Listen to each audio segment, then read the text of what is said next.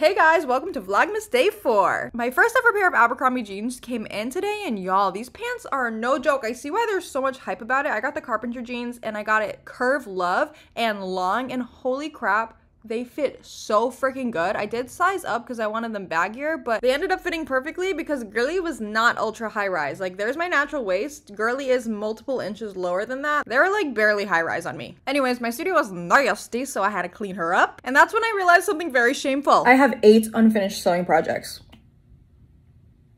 8!